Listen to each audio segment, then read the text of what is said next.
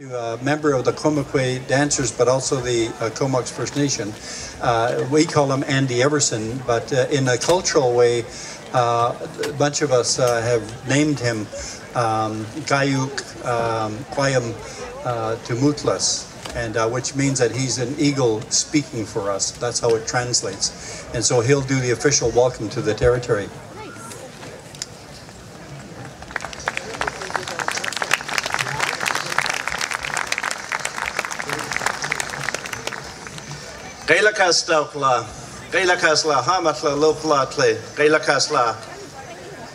On behalf of the Puntlatch, Eikson, Satlut, Sasitla peoples, we'd like to welcome you here into our traditional unceded territory. I stand beside three of our Eagle chiefs, our Eagle Hequatin, representing the Puntlatch people, our Eagle Nanakawum, representing the Satlut, and our Eagle Katamut, representing the Eikson people. Once again, we would like to thank Musicfest for including us here in this traditional protocol to welcome you all here into our territory. We lift our hands up to the organizers. We've had a long relationship with them now, and we always look forward to doing this. We'd like to start out by singing a welcome song for you. And the words of the song say that we're so happy that you're here, that we want you to stay.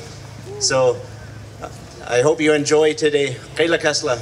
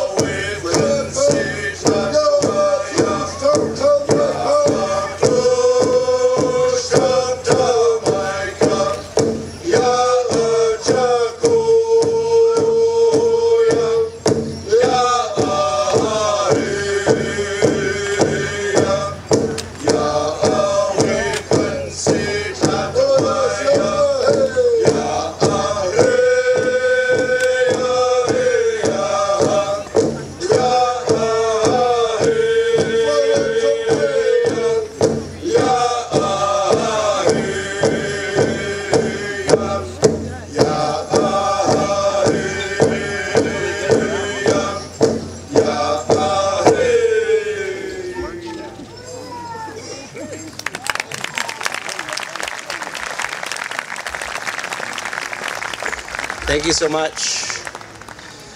We'd like to share a few of our dances with you today. And this next dance is what we call a tlokwaatla, ladies dance. And this type of ladies dance is used to help bless the ground, and hopefully it helps bless it for a successful weekend tonight. Gaila Kasla.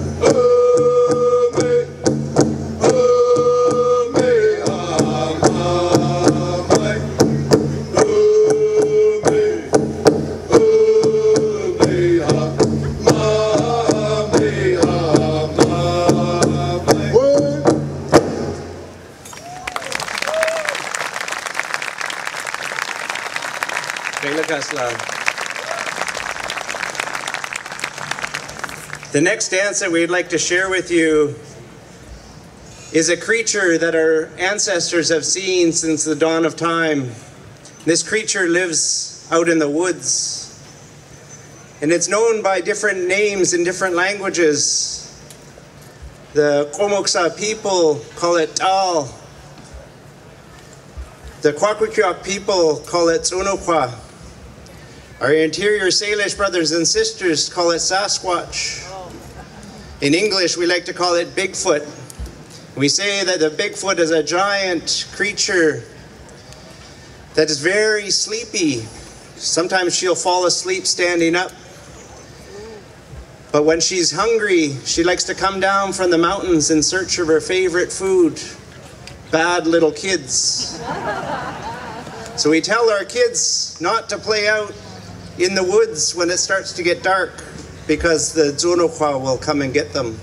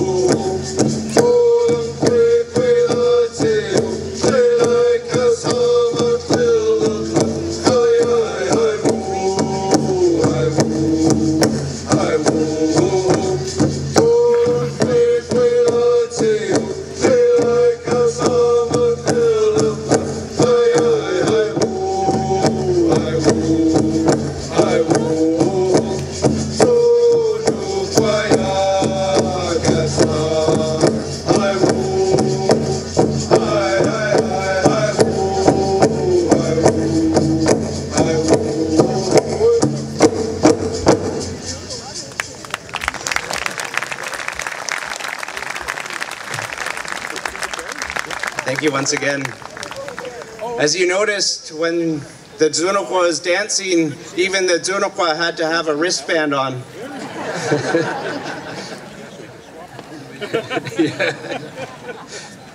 The next dance we'd like to share with you is what we call a Tlugwala. It's the wolf dance. And this wolf dance, this particular song comes from the Numgris people, from the Tsitsatwalakame Namima of the Numgris.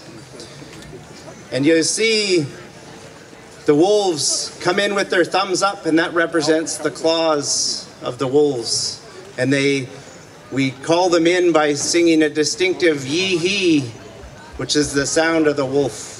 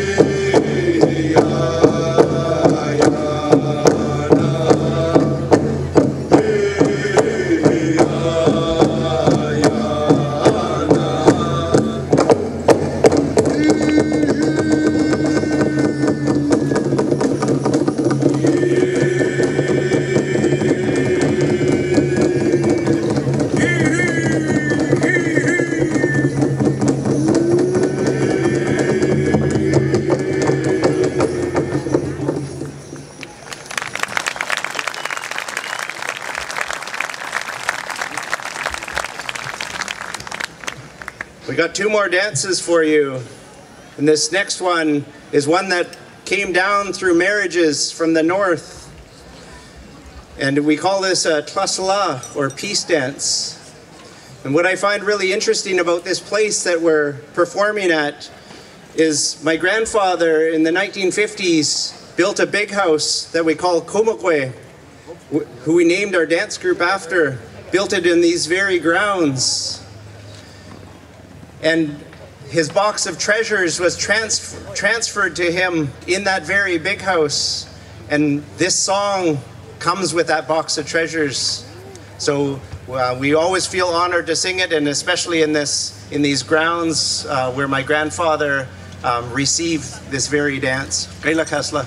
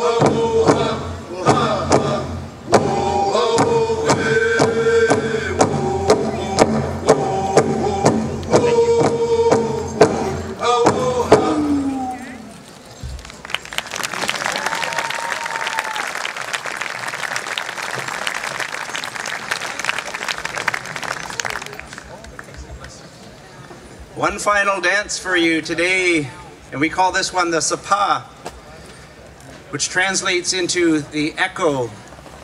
And in this particular dance, the dancer will transform its mask a number of different times.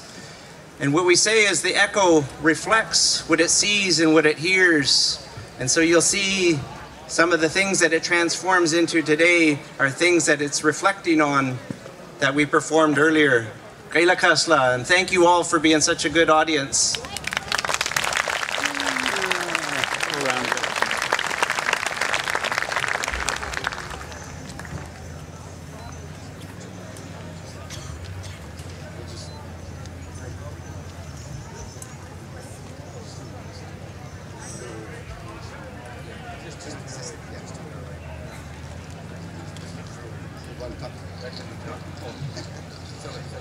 Okay. Wasn't that wonderful, eh?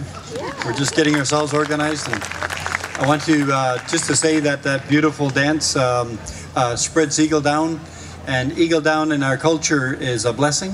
The eagle shares its down and allows us to reflect on the softness of life, the agility of life, and the peace and the comforting. It's very healing for us when we use eagle down. Eagles don't necessarily like it, but yeah, there's a lot of new definitions around the notions of bald-headed eagles. But really glad to see you here again this year, and really important for us to acknowledge the territory. acknowledge the ancestors and acknowledge the culture. More than anything, what inspires me is how important that we keep the stories alive, and how we pass those stories down to the children, and how we pass the songs down to the children, and how we share with our friends like yourselves the importance of cultural connection and cultural survival. We are still here, and in being here,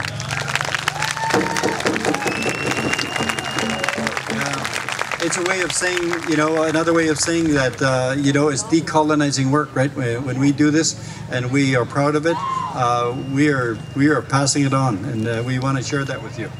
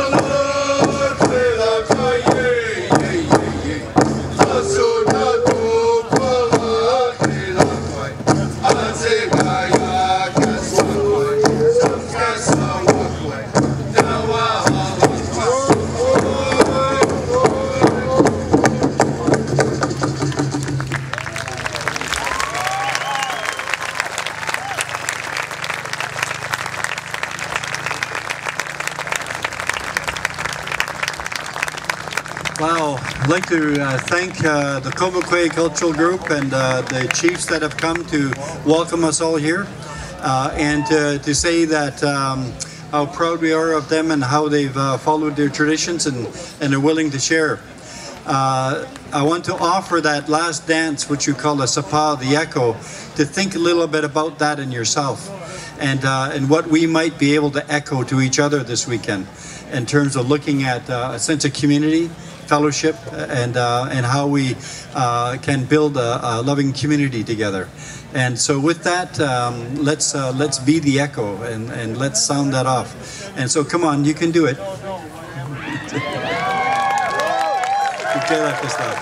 So thank you very much, and again, welcome. It's a great year. I want to thank the Vancouver Island Music Festival for their commitment to reconciliation and fostering the relationship with our Indigenous communities and the peoples. And it really speaks to what we've created over the years here and how we want to see ourselves in the world. And so, Doug, thank you, and thank all the board and everyone else that has held this as their vision.